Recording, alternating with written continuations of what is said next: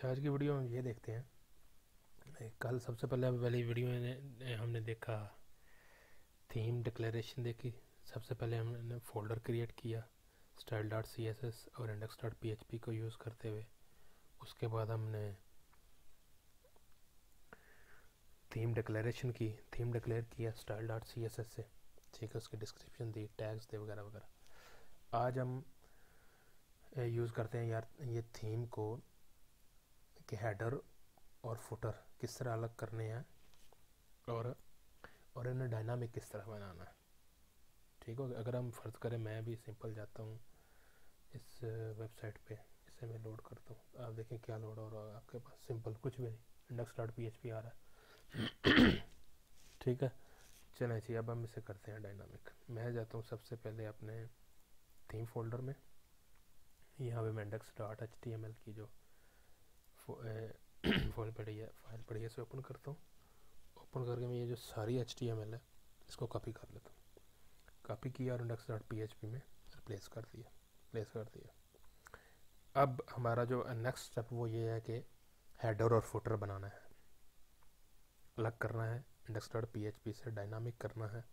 सबसे पहले अगर मैं हेडर को अलग करूँ तो ये हेडर की डिव शुरू हो रही है, यहाँ पे क्लोज हो रही है।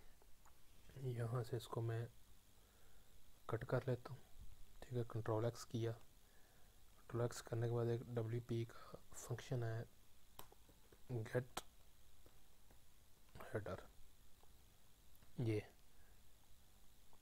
फंक्शन लिखता हूँ, न्यू फाइल बनाता हूँ, उसमें मैं ये सारा कुछ पेस्ट करता हूँ। पेस्ट करने के बाद इसको मैं नाम देता हूँ header dot P H P, ठीक हो गया। अच्छा जी, हेडर हमारा अलग हो गया। हेडर हमने सेपरेट कर लिया index dot P H P से। अब है फुटर की बारी। फुटर की डिव ये है, यहाँ से यहाँ तक ये फुटर है। मैं यहाँ से इसे कट करता हूँ, ठीक है।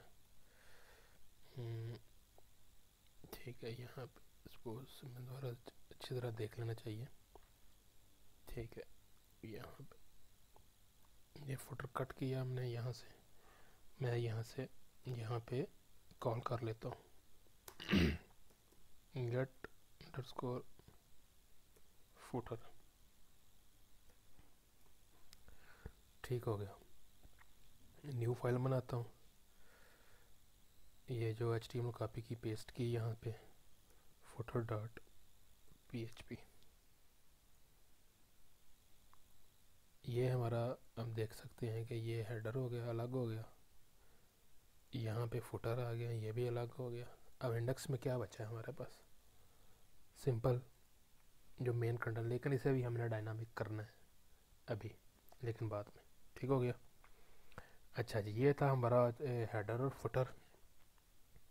अब हम चलते हैं हेडर में, उसमें जो चीज़ें हैं वो डायनामिक करते हैं। सबसे पहले हम देखते हैं इसमें एच टी एम एल जो आ रही है, एच टी एम एल का टैग है, मेटा टैग्स है, करेक्टर सेट है, उसके बाद टाइटल है, सी एस एस है, जे एस है और मेन्यू है, ठीक है। इन्हें हमने डायनामिक करना है। अच्छा, मैंने सबसे इससे पहले से कुछ वो क्या होते हैं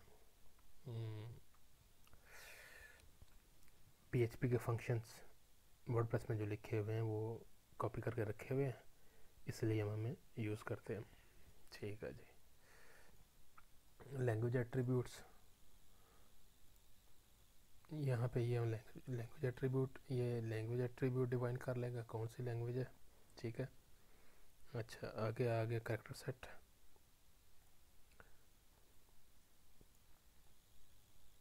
कैरेक्टर सेट के लिए ये वर्डप्रेस का फंक्शन है ब्लॉग इन्फो कॉर सेट, ये यूज़ कर लेंगे हम, ठीक है। उसके बाद है जी ब्लॉग इन्फो डिस्क्रिप्शन, उसकी जो होती है ये, उसके लिए ब्लॉग इन्फो डिस्क्रिप्शन का फंक्शन आ जाएगा, ठीक है। आगे आ गया टाइटल में हम सिंपल मैं क्या करता हूँ, हाँ जी, ये एक फ्रंट पेज की हम कंडीशन लगा लेते हैं और टाइटल डिस्प्ले करा देते हैं। ये आ गया हमारे पास, टाइटल आ गया, ठीक है। नेक्स्ट जो हमारे पास क्या चीज़ है, ये स्टाइल डॉट सी एस, इसको हमने लोड करवाना डायनामिक।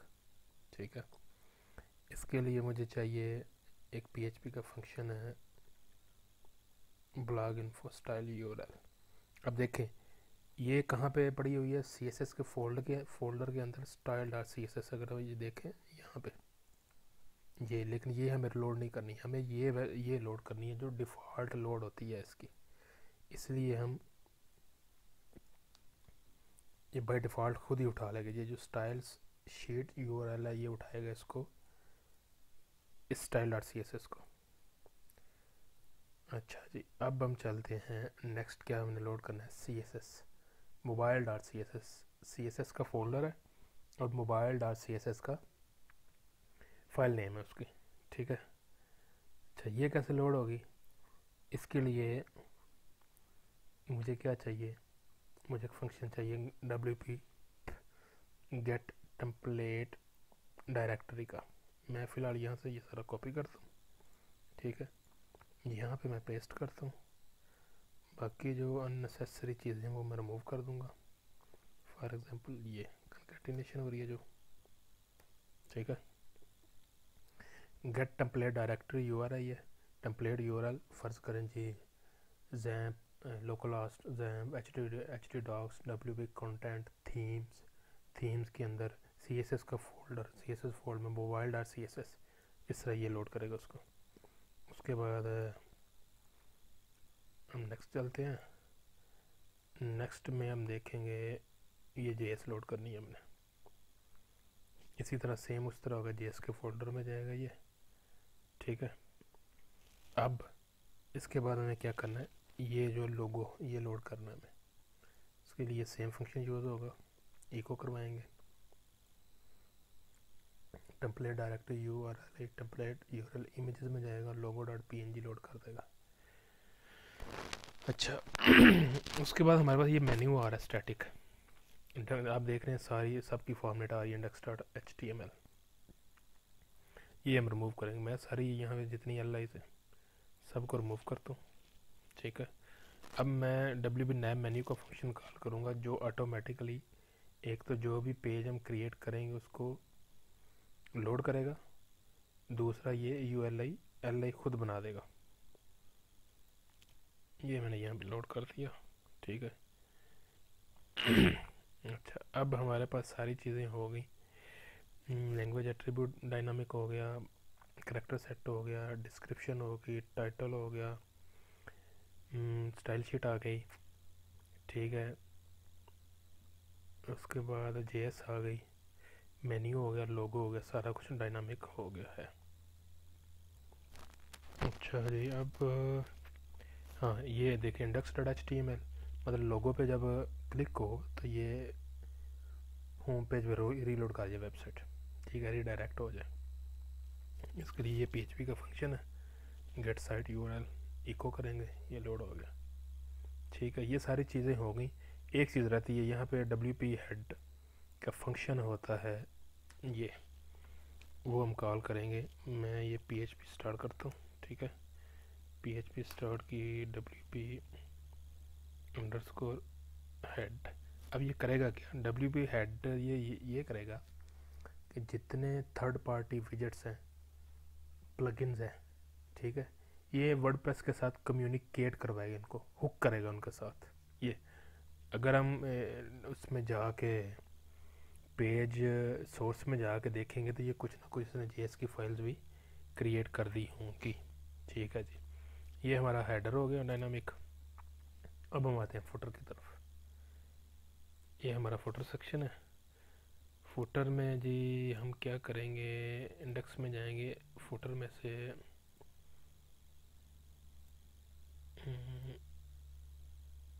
ठीक है, ये तीन चीज़ें हम उठा लेंगे, यहाँ से कॉपी करेंगे, अपने फुटर में ला कर रख देंगे। फुटर में आई, यहाँ पे हम एक फंक्शन कॉल करेंगे डब्ल्यू पी अंडरस्कोर फुटर। अब ये क्या करेगा, आपने देखा होगा जब हम वेबसाइट एडिट कर रहे थे वर्डप्रेस के, तो ऊपर जो टूल बार आ रहा होता है एडिट का, फ़र्ज़ करें मैं आपको दिखाता हूँ, ठहरे, ये हमारी वेब